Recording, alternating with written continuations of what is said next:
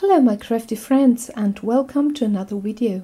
This is going to be a flip through of a so-called no reason journal. Well, the idea behind the no reason journal, as you might already know, is to use up things that you hoard and collected, sometimes even over years, and you were somehow have back then an idea or inspiration what to do with them, and somehow you never got to use them.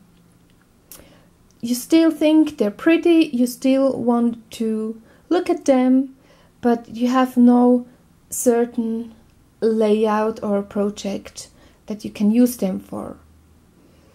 So somebody came up with the idea of just gluing them down in a journal to have them near you and be able to look at them whenever you like. And I have plenty of those things.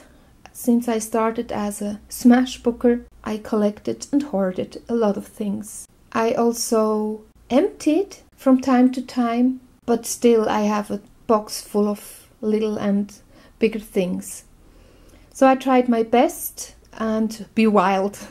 So let's start the flip through.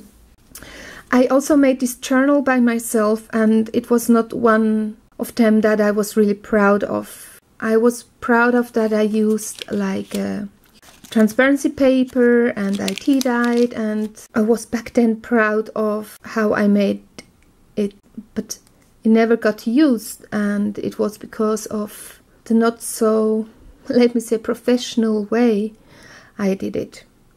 For this project I went through my stash and was searching for the perfect journal, and this came to my hand and I knew, okay, you're gonna have your purpose because I made you, there is my energy in here, and I don't want you to be born without a reason.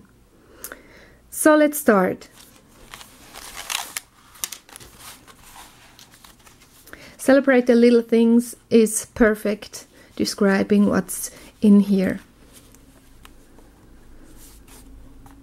I have just these little cards because I found them funny, and this one in particular because if you take it out, ooh, there's a mermaid and you won't see it at first. So I found that funny that it kind of ends in an unexpected way.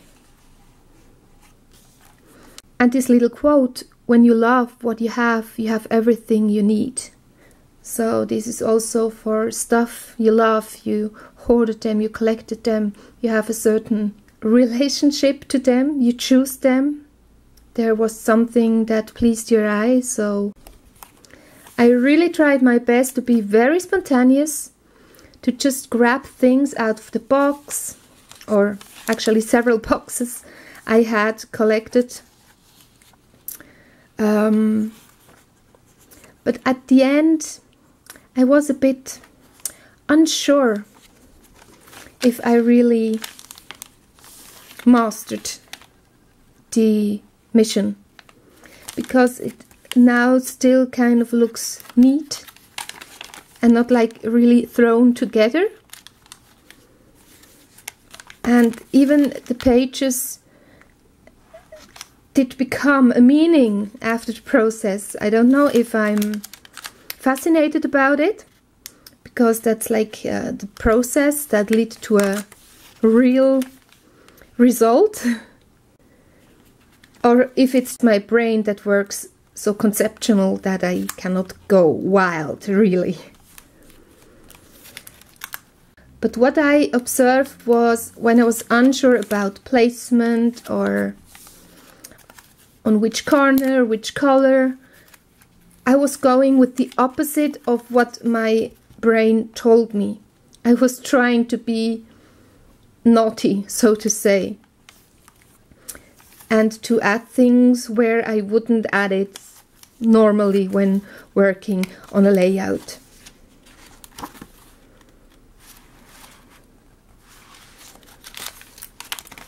And again, as in my previous video of the green tea dye journal, I love the sound it makes when you flip the pages.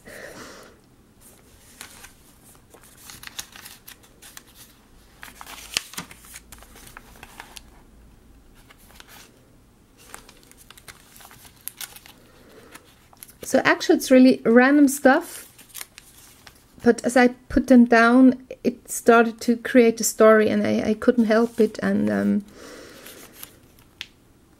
I let it be this way.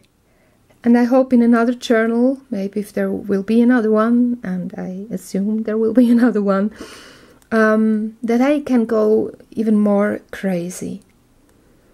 But on the other hand, I really like the process, because just picking things out was something new. Normally you pick things out because you choose color combos, or you have a certain layout already in mind, or a subject, and then you of course start to assemble the things you need to accomplish. And here it was like just bits and pieces along the way. And what I have to admit too, it was one way very relaxing and very addicting.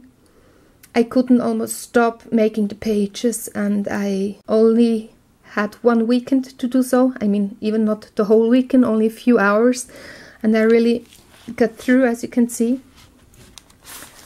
But it was, in the way of relaxation, also kind of exhausting, which was good. I know this feeling from tidying up, that if you can throw away things, it is a very uplifting feeling.